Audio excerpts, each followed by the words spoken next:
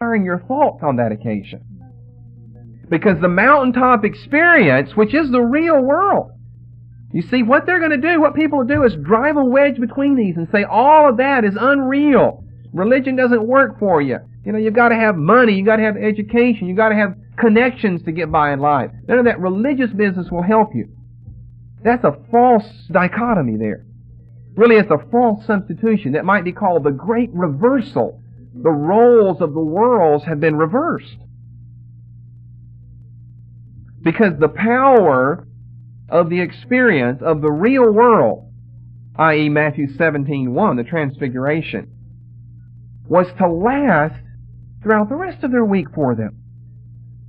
That was the thing to give them the power to live in this demon-controlled substitute world. Not the real world. That is the real world. I mean, the real world, let's face it, in light of eternity, is heaven above. And so whatever is most like heaven above down below, transfiguration, the anointings of the Holy Spirit, what is most like heaven above down here below is the real world then, is that which is most patterned after the real world, with the real world being the world above.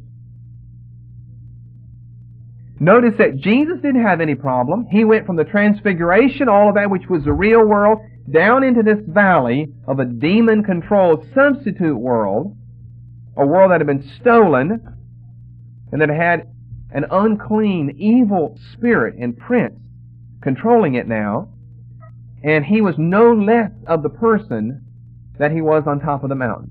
He came right to the boy and rebuked the demon, and the demon came out of him.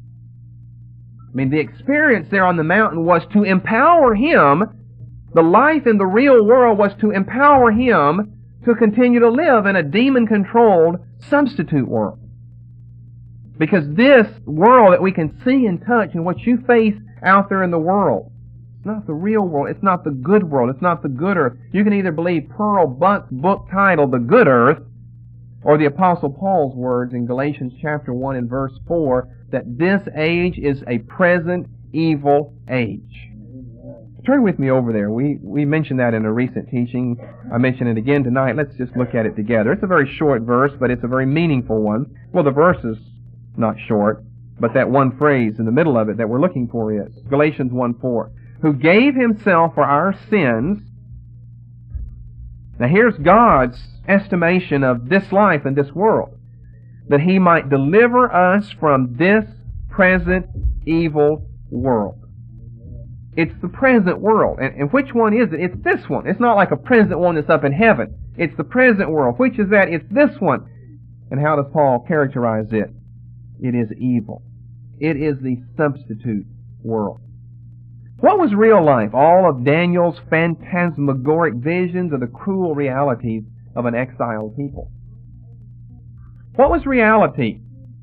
The horrors of the besieged city of Jerusalem, or the millennial temple visions that were given to Ezekiel in Ezekiel 40 to 48?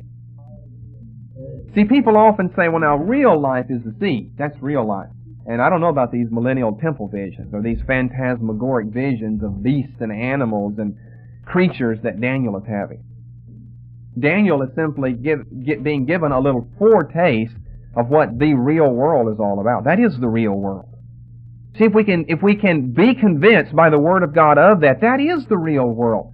The supernatural and the visions and the anointings of the Holy Spirit, that is the real world. The world that we sometimes call, because we've been deceived by others, or that we hear others call around us now, this is the real world, is in fact not that. What was real life? The apocalypses of John in Revelation? Or the reality of the fact that he was an exile on a barren, rocky Aegean Sea island, Patmos? What was real life to John? I would argue real life to John was the vision that he received. Real life to Daniel were all of the anointings, the visions, and the dreams that he had been given. A substitute type of life. And again, this isn't from a Christian Science perspective that you deny this. It's simply admitting what Scripture says, that The devil is a thief, and he has stolen this world, and it is no longer a very good Genesis 1:31 world. It is a Galatians 1:4, this present evil world.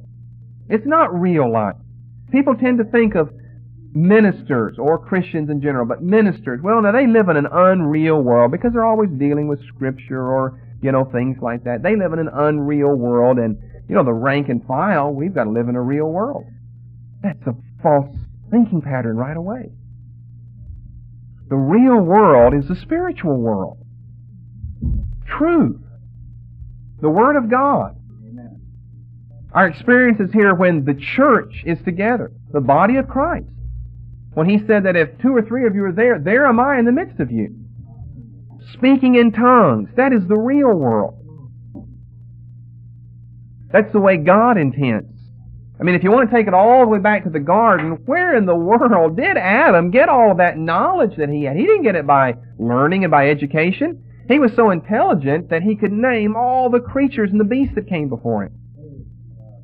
You can kind of, if you'll follow the analogy here with me briefly before it just totally breaks down, you can kind of compare that with speaking in tongues. I mean, it's just a gift to him. Where did he get that knowledge? He didn't get it by, quote, living in the real world. He got it from God. Because with all of our intelligence, I know we couldn't, I know I couldn't, and I'm probably as smart as most of you in here, if you just ran a line of animals in front of you, think of a name for them as fast as you can. One that you've never heard of before. Make it up. Create it your own. You couldn't do it. You'd be saying, and all of a sudden here'd come a lion, and you're doing pretty good until you got to the lion, and you said, lion.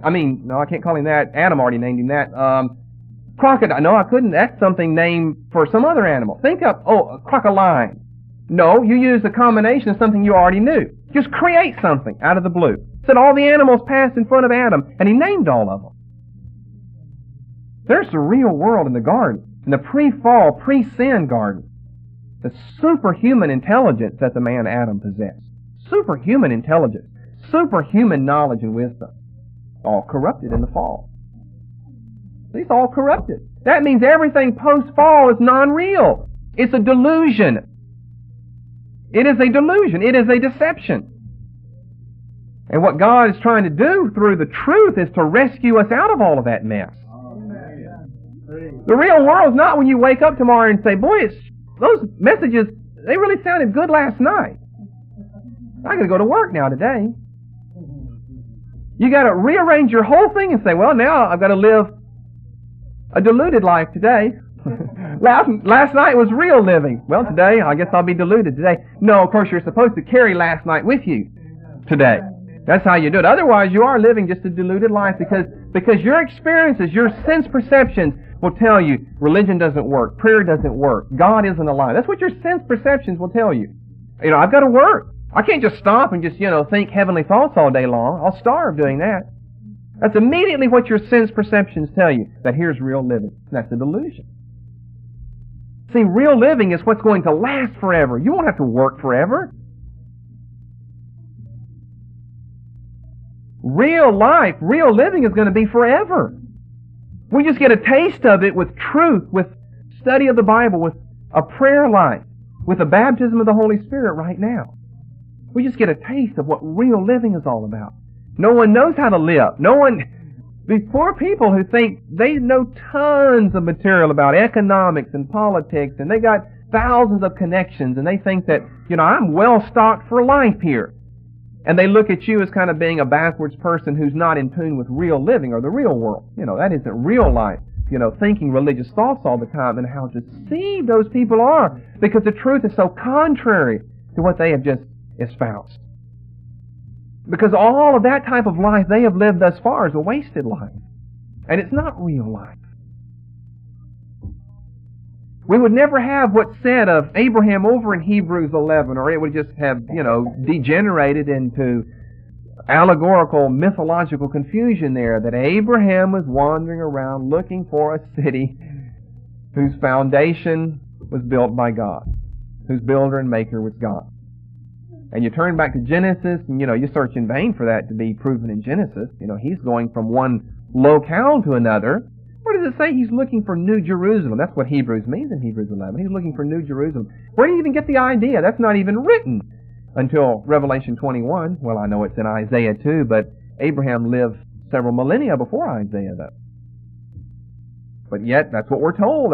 That means that's the truth about Abraham, what his life journey was about. He wasn't going to look for greener pastures or better land. He was looking for New Jerusalem. Not meaning to imply that he thought he could find it, maybe a couple of miles left of Bethel on the other side of Jordan, that he'd ever find New Jerusalem there, but he knew that he had to live a life that was faithful to God and consistent with the city above if he ever hoped to see the city above. And aren't we told that in Revelation chapters 21 and 22, that all liars and whoremongers and sorcerers and adulterers and the fearful and the unbelieving will have no place in New Jerusalem? That's Revelation 21, almost a quote from around verse 7. Will have no place in New Jerusalem. If you haven't lived consistently with the real city above, you'll never make it into that city then. And see what, quote, real, unquote, life down here tells us as well. Now, you have to lie occasionally anyway to survive in life. Revelation 21, verses 7 and 8, He that overcometh shall inherit all things, and I will be his God, and he shall be my son. But the fearful and unbelieving, the abominable, murderers, whoremongers, sorcerers, idolaters, and all liars shall have their part in the lake of fire, or the lake which burneth with fire and brimstone, which is the second death. And the end of that chapter, verse 27, there shall in no wise enter into it anything that defileth, neither whatsoever worketh abomination or maketh a lie. And then over in chapter 22, verse 15, for without, see, you get it, both chapters are dogs and sorcerers and whoremongers and murderers and idolaters and whosoever loveth and maketh a lie. Abraham traveled around living a life consistent with the city above because he was looking for the city above and not to his life below here. He knew that's what real life is all about. Real life is living as though God were alive.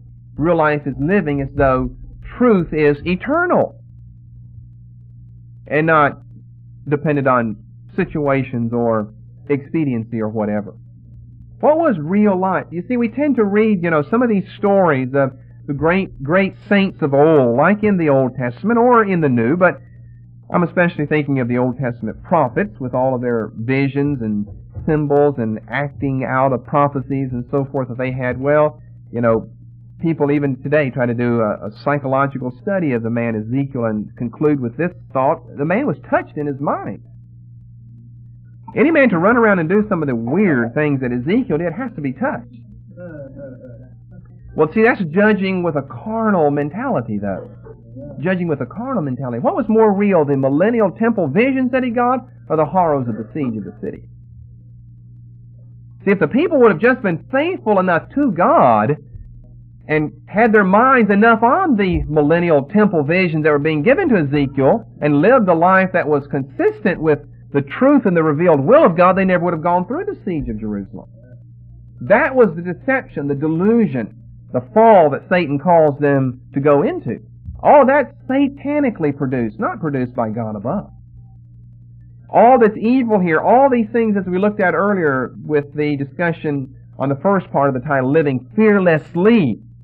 Well, now what happens if you are one of the small number of casualties where you have to have insurance or medical help or whatever?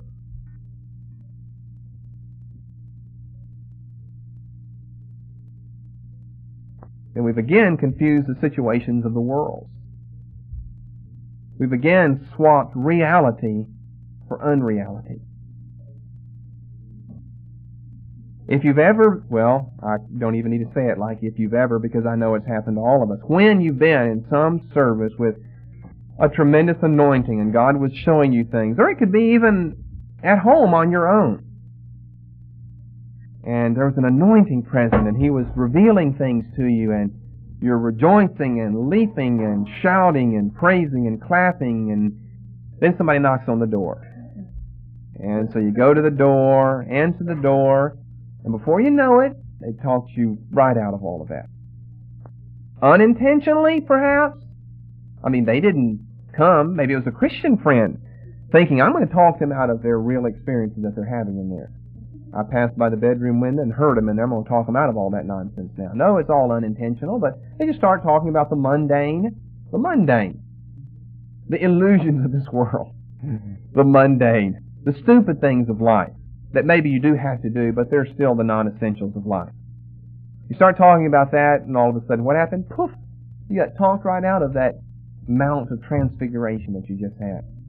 When you look back on that, you look back with suspicion on that. I wonder. And you say, well, now wait a minute. Now I'm even myself split into two people, because back then I thought it was good because I was in it. And now I don't. And I guess the reason why I thought it was good was because I was in it then. Now I can look at it objectively, outside of the experience. And it will never make sense to the old carnal mind that always wants something that he can rationally explain. It'll never make sense to him. I mean, do you not think that at some mornings Daniel got us after some visions the night before? You think about these visions that he had of beasts and colossal images. And Daniel has to think back on that, and it's supposed to be some type of prophecy of Nebuchadnezzar. He even identified him as the head of gold, and then in chapters 7 and 8 he goes on to identify the next two kingdoms. He skips the fourth one. He just said it's dreadful and terrible and strong exceedingly kingdom. Supposed to be prophecies of world events in the future. And you get up the next morning, I wonder if it's all really going to happen that way. You have to believe that what God gave you was true and real. I dare say there are probably a whole lot of people, even in the charismatic movement, who, with the exception, perhaps, of their baptism in the Spirit, the initial experience, which oftentimes comes with some type of anointing, greater or smaller degree, but some type of anointing, with the exception of that, go through a large part, perhaps all, perhaps the rest of their charismatic life, with no more anointing. They don't even know what anointings are. Am I talking to any of you here? They don't even know what anointings are. They had it once the night they were gloriously filled with the Spirit. All heaven came down, they sing, or say, if they don't know the song, and glory filled my soul. And then, next year, the next year, the next year. I think we talked about this in the last chapter in Screwtape Letters. You hit that crisis of middle age. The coming of age in middle age, which I think Revelation 3 says is really a middle age phase of lukewarmness. But it says, now wait a minute, I didn't go up in the rapture like I thought I would, and so I've got to put my feet down on the ground, get my head out of the clouds, and start making preparation for the future. Whenever I first was saved, baptized in the Spirit, I was convinced the rapture wouldn't be after 1976. Amen. I was really convinced of that. And then when 76 came, I was convinced it was 77. And then when I thought of the late 1980s, I mean, that was like 15 years in the future, 13 years in the future. Well, never even thought of that, late 1980s. And so what happens when you hit the late 1980s? Well, so that proved all my theories about the rapture. 1976, of course, that was proven to be false. I didn't have any revelation. I'm just saying your thoughts and expectations and anticipations are for it to be that day, that week, that month, that year, or the next. In 1977, that proved to be erroneous. And 1978, well, that was futile wishing. And so 1988, 1990, 1996, 2001, I've got to get my feet on the ground, my head out of the clouds, and put my hand to the worldly plow out there and do something about life. And I'll probably live till I'm about 65 or 70 or 75, and then I'll die and go to be with the Lord. Preparation is made for the first couple of years of the Christian's experience. We discussed this last week. Preparation made for the first couple of years, and then, well, it just all chucked then. I got to get my head out of the clouds, my feet on the ground, and do something about real life here. And these visions that I had, and these supernatural experiences, and my great charismatic anticipations for God to use me in some great, marvelous way, or what He perhaps had shown me through someone else or through my own self earlier. Well, all of that, I just charge all of that to naivete, the illusions of new convertitis, Or maybe even the delusion of the devil. Someone might go so far as to say that. When it was the Lord Himself who really showed us that. And the only reason it hasn't happened, perhaps, is because, as with most of His words, they're conditional. And we didn't do what we were supposed to do. I wonder how many people have been shown of the Lord, this is what you're to do or something, and they hold off on it, too long. They don't do it. They hold off too long. Keep waiting and waiting and waiting, and then it never kind of, is fulfilled or happens in their life. And so they think that they got the smarts now. They think they're wise because they look back on it and say, see, I'm glad I didn't do anything about that because look, proved after all that wasn't for me. But see, that word was conditional though. I mean, just take myself for an example. What if I was given some words through prophecy, through several different people, as well as the inner testimonies of my own heart, that the Lord was calling me to teach, to be a teacher in the body of Christ. So what if I would have, become 17, 18, 19, 20, 21, 22, 23, got out of college, 24, 25, 26, Mom and Dad kick you out of the house, they don't want you sponging on them anymore, 27, 28, well, nothing's happening, 29, 30, 31, I don't know, I thought I had a word from the Lord, 32, 33, 34, guess I was wrong, 35, 36, 37, suppose I better go find a job, get married, have a family, settle down, and do something about life. Been the end of it then. I mean, it was a step of faith. I had a call, but I had to do something about it, though. Getting out there in the real world is what it was all about. Not quote-unquote real world either. The real world, the spiritual world, where you have to live by faith. I'm not saying that every time someone has suspected they had a call or that God was showing them this is what was going to happen or whatever, that it was truly from the Lord. I'm not meaning to imply that, but I do wonder, I think back on some of my earlier acquaintances. Most of them anyway, the brothers in the group, assumed they had some type of call to something besides nothing in life, or divorce and remarriage, or fornication, or apostatizing from the faith. None of them felt they had a call to any of those things. They felt they had a call to something. And none of them are in anything, though. As a matter of fact, some of them got called out of what they were in. At least that's what they suspected. One former friend, I'll never forget, we were visiting them in Texas, and we knew they were just leaving the faith. I mean, leaving the faith. The whole charismatic faith. Tongues were, really not that necessary. It's a divisive issue. Let's not talk about it. Man, they were so pro-radical tongue speaking and everything when I knew them earlier, but this wasn't the same person, a different person. They'd been deceived by the devil. Tone all of these things down, and the day we happened to visit them was the day that he had to go into the health department to get his, yearly shot.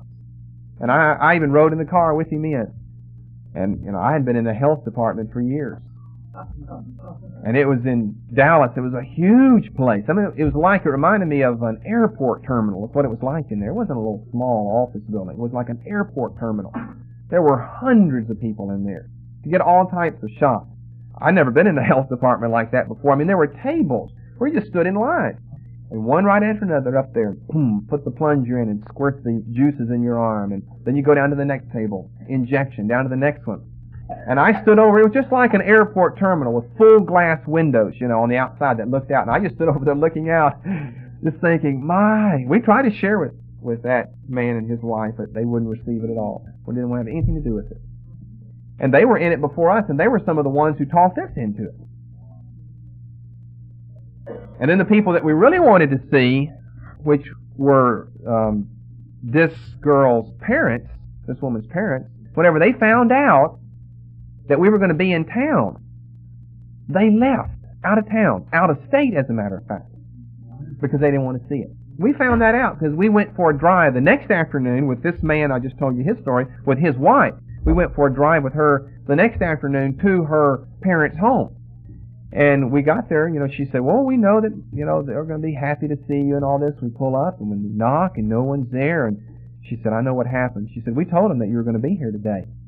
And she said, they packed up and left. I mean, this was a grown couple, I mean, no teenagers, they're just 40, 45 years old, scared to see us, scared to face us. They packed up and left for it must have been an 800-mile trip, 1,600 miles round trip. It's not like they just went to hide in the motel down at the corner of the street or something.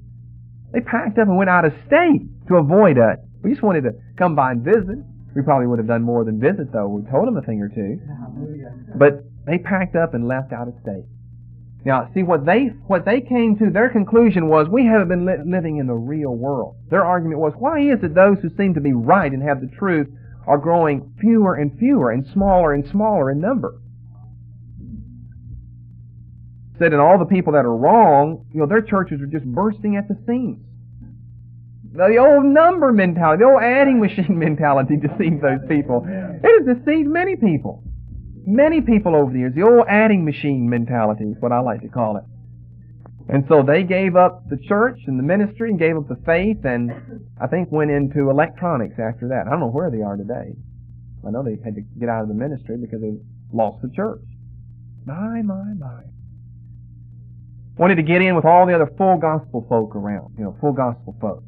JDS heretics, shepherdship bondage teachers, women preachers, because she was one in the group here. The whole mixed bag of charismatic, non-charismatic confusion. Get mixed up in all of that. And what did that do for them? What did their real life do for them? Well, we often have tried to get in touch with them in the past, not over the last few years, I don't suppose, but earlier we have, and, they'd be doing I don't know what. I wouldn't be surprised if, he was a garbage collector today. That's what his dad was, his background. So I wouldn't be surprised if that's what he's doing today. At least if he's not, he's collecting religious garbage in church. Garbage collector. Lost the ministry, lost the church, lost the faith, doesn't believe in any of that. And you heard a letter I read from another family that we know just the other night, and all they can give is a bragamony of what their children are accomplishing in school. Sports, athletics, mathematic decathlons, beauty schools, totaling cars, buying condos. Not a word about Jesus. Name doesn't even appear. And well, those Rosses, poor things. We knew they were touching their head. That young Ross boy, when he used to be here, he was the most radical. I know what, he was too radical. He was a fanatic. And look where it got him now. He's stuck. His eyes have never gotten open about the real world, about real life. Still calling everyone but his wife and his son a heretic. Everybody outside his group is a heretic. That's his own family. That's pretty much true, Some of your families, I guess, we'd include with ours. But outside of that, nothing but a bunch of heretics out there. Known heretics that can be proven from the Word of God. One of the big JDS teachers, former farmer. I'll tell you that much about him. I'm not going to mention names. I won't mention names, though. I'm not going to mention names. But a former farmer that should have stayed with his hogs instead of coming into the fold with the sheep.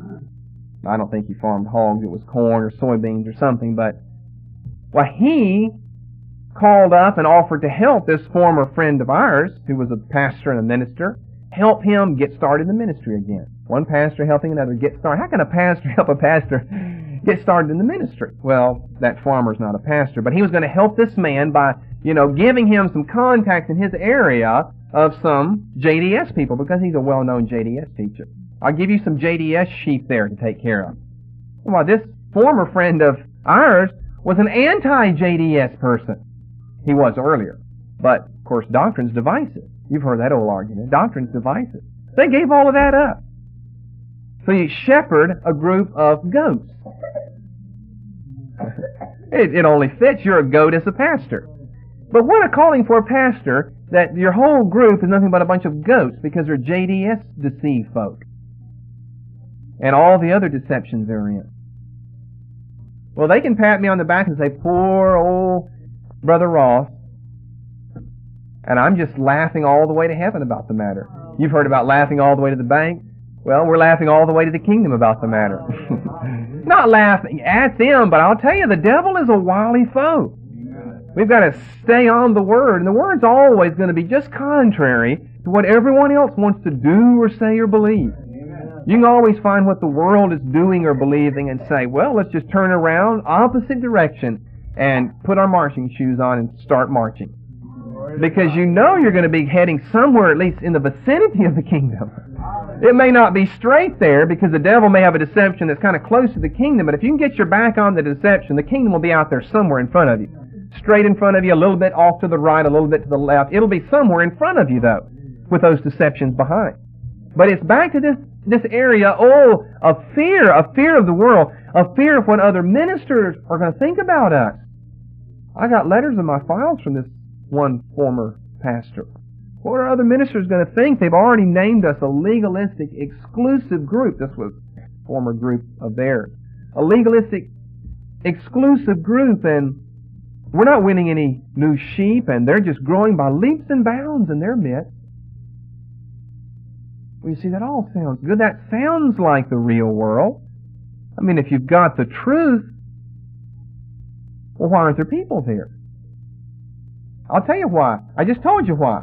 Well, you've got the truth, you won't have very many people there. See, the whole argument is perverted here. Well, if you got the truth, people are going to be there. I think that'd be the chief argument against people being there, according to Jesus and his life, right? Isn't that right? Well, if you've got the truth, you're going to have people. Probably not. If you've got untruth, you'll have a lot of people. They'll flock to hear religious deceptions of every type and persuasion. They'll stand in line and pay money to be deceived. But they wouldn't cross the street to hear the Word of God. It's too hard on them. You know, I've got to live this. I can't have my old carnal enjoyments and my perverted notions about things and still get into the kingdom. I've got to be stripped of all of that. That's right. It's too hard for them to live. The way is too narrow. They want to have all their old carnal, worldly enjoyments and their perverse thoughts and their religious deceptions and errors and heresies and say, well, our church is just going to be as broad as the love of Jesus. Oh, doesn't that sound so saccharine sweet? Our church, our arms, our teaching, our love is going to be just as broad as the heart of God. Oh, it's saccharine, all right. It's not sweet, it's saccharine. It's a false artificial sweetening is what it is. Because that's not true. Jesus said the way is narrow. Turn with me over into John chapter 8. It's a long chapter of his discourse with these people. I'm assuming we've all got that 12th verse memorized now. Hallelujah. What a beautiful verse. I am the light of the world. He that followeth me shall not walk in darkness, but shall have the light of life. And so every time he has something to say, the Pharisees have something to say about what he says. I mean, just back and forth, on and on and on. Now their claim is after that, because he testified of himself, I'm the light of the world. And they're quoting him what he said back in chapter 5. Well, you're bearing record of yourself. You told us earlier that your record's not true if you bear it of yourself, only if your Father bears witness or record of you. Well, they missed the meaning of the statement. You can find it back in chapter 5. And he's not contradicting himself in verse 14 by saying, though I bear record of myself, yet my record is true. Even though he said otherwise in 5. It's a different context, a different meaning now. But the Pharisees, you see, are bound to the literal words. They can't perceive spiritually. They're bound to the literal words. If you read back in chapter 5, Jesus said, if I bear witness of myself, my witness is not true. And so he says here in chapter 8 and verse 12, I'm the light of the world. I think that's testifying about yourself. And so the Pharisees right away, we've got you, verse 13, we've got you in a contradiction. But all they can hear are the literal words that are said. Well, we can't get into the interpretation, but you have to think about it. It has a spiritual meaning behind it. And so he goes on, of course, to talk about the origin of the people. Back and forth about who Jesus is. That's the question, like in verse 25. You know, tell us plainly, who are you? And Jesus is trying to get them to deal with the matter of who are they. They think that they are the children of God. They're asking him, who are you? He's trying to get them to deal with, but who are you? It does make all the difference in the world, who am I? But it also makes a lot of difference, who are you? So verse 19, where is thy Father? A lot of questions and then answers, or statements and then responses. Then in verse 22, another question. Will he kill himself? Because he said, wherever I go, you can't come. He says in verse 24, I said therefore unto you that ye shall die in your sins, for if ye believe not that I am, ye shall die in your sins. So they say unto him, plainly, Who art thou? Because they saw that Exodus 3 reference there, I am. And Jesus saith unto them, Even the same that I said unto you from the beginning. I have many things to say and to judge of you, but he that sent me is true, and I speak to the world those things which I have heard of him. They understood not that he spake to them of the Father. Then said Jesus unto them, and he goes on, getting down to verse 30, and as he spake these words, many believed on him. Then said Jesus to those which believed on him. Now I think we've got two different groups of people here, because the on in verse 31 really shouldn't be there. You've got some believing on him. They believe on him. You've got some that believe him. There's a difference. In other words, they believe some of the things that he has to say. They don't believe him on him, verse 30. That's why he has this to say to them in these well-known verses here, I think, in our church.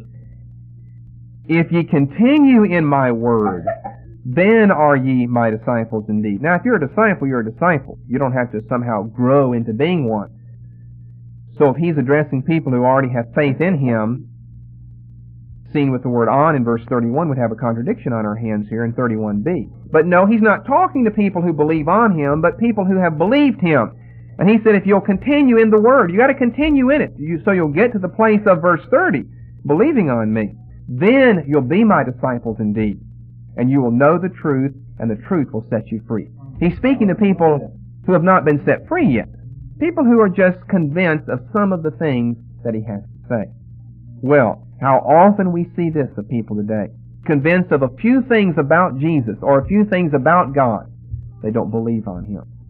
Because to believe on means to put your total, well, we read it in Screwtape Letters tonight, commitment, your total faith, your total trust in him. Not just a belief of him or a belief about him, but a belief on him, a belief in him. And that's what he's addressing these people toward in verse 31 and verse 32, to get them to go all the way and deal with the one that, as they have said earlier, well, we know who this man is. We know his mother Mary. We knew his father Joseph. In other words, that was the real world to them. But you see, the quote, real world is often very deceiving.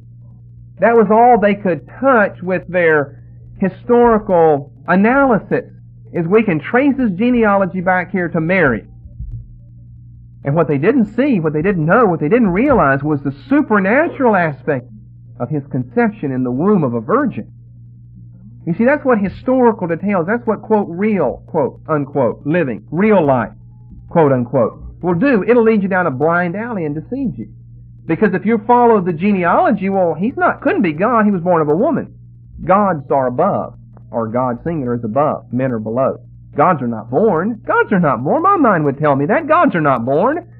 Gods are eternal, from everlasting to everlasting. My mind tells me that. Real life tells me that. Gods are not born. Well, in one sense, you're right, but your old mind has gotten in your way. Your old mind, the old carnal thinking has gotten in your way. It won't allow you to go far enough.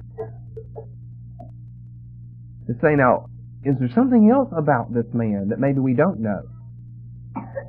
So he was born of Mary. Was she a virgin? Well, that'd make all the difference in the world then. My mind doesn't tell me things like that. We know he was born of Mary, but what was her sexual state at the time? Virgin or past virginity? She was a virgin, and he was born of her. We've got a miracle on our hands then. We've got a man who, according to what we've been able to investigate, did come from Mary, but we've got a man that's more than a product of Mary. And that is the real world. You see, what was the real world there? The real world wasn't just your genealogical statistics that you could unearth down at the town clerk's office.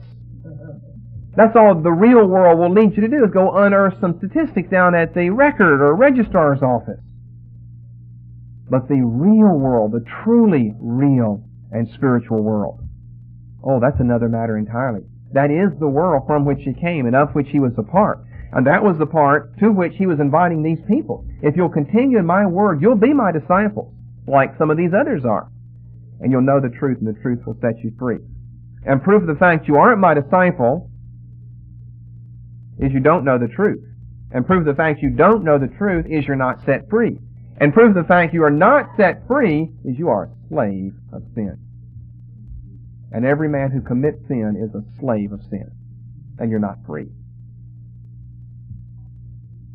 And finally, he has to just come right out and tell them who they are. He's told them who he is all along. He said it in verse 24, I am. He said it again in verse 58. Verily, verily, I say unto you, before Abraham was, I am. Now, I am, you don't go around calling yourself I am. Well, some people do, but they are touched in the brain or the mind. First of all, they go out wandering all through the drug culture and across college scenes asking that question, who am I? Who am I? And then finally one day they wake up and say, I know, I am that I am. Well, they are touched with a demonic delusion in their mind. And I guess that's what they thought about Jesus. Said we not, well, thou art a Samaritan and hast a demon, verse 48.